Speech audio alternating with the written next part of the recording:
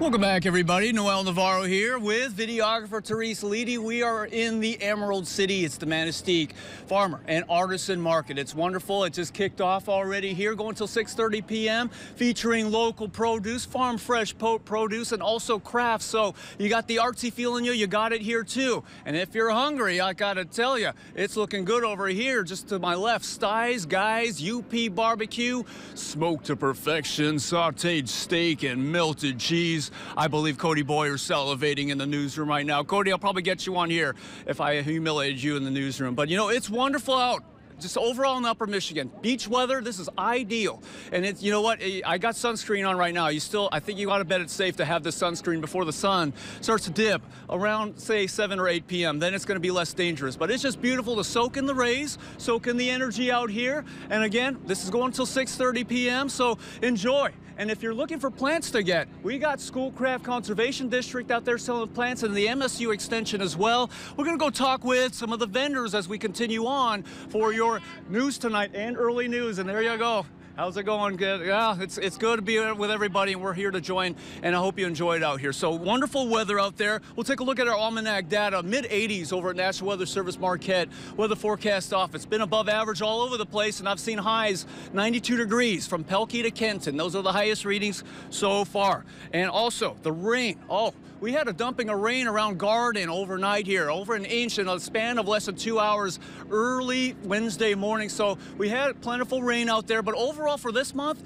it's below average. But if you look at the year average for National Weather Service Marquette, we're above the average there. You know, it's good to see that trend here. You know, I like to see the rain, but the thing is the rain comes in heavy heaps, right? Sometimes in a short amount of time. It ruins the crops, but the crops are looking good, what's being produced here today at the farmer's market. So let's take a look at your shore temperatures for overnight. We're going to look at lows that are ranging anywhere from the 60s to the lower 70s. Again, the threat of patchy fog towards your morning. And as we get towards morning, there's that threat of rain and thunderstorms in the western UP. What a kickoff it is to August here in Upper Michigan. For the interior, temperatures could fall to the upper 50s. It's an overall mild night in Upper Michigan, and a good night to go check out the aurora. For tomorrow afternoon, light showers over the eastern UP. The stormy threat will be around the southern western portions of the region, specifically towards areas like the Wisconsin border. Highs will range from the upper 70s to the upper 80s along the shores. For the inland areas of the UP, lower 80s to some lower 90s. A few 90s like we got for today.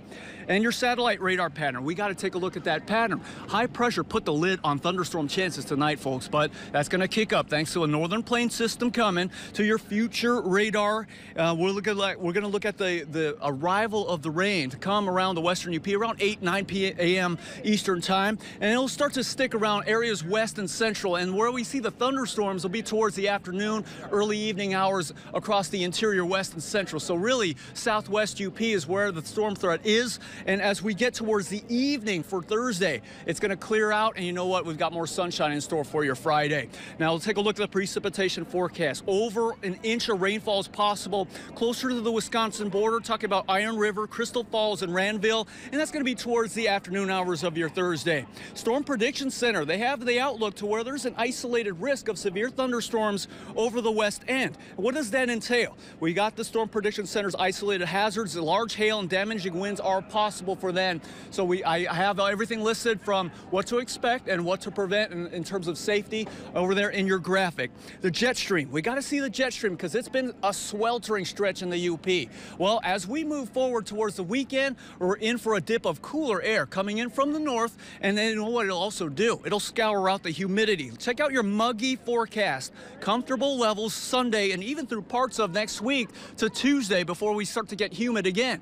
On to your TV6 extended forecast. We heat up to a few 90s for your Friday, and then for the weekend, there's a chance for evening thunderstorms Saturday, but once we get over that, here comes some breezy north winds to usher in mild summer temperatures and less humid air to Upper Michigan. I hope we can get it right now, because I don't know if you can come back to me on camera. My glasses are ready to fall out, and I don't even want to take them. I'm not even going to try to fix them, because you know why? It's nice and it's hot and humid out here, but at the same time, you can enjoy it while it lasts here in Upper Michigan. But remember, there's some relief on the way. Noel, we'll send it back to you over there in the studio, Ben, and we'll have more interviews to come for TV6 Early News and TV6 News Tonight.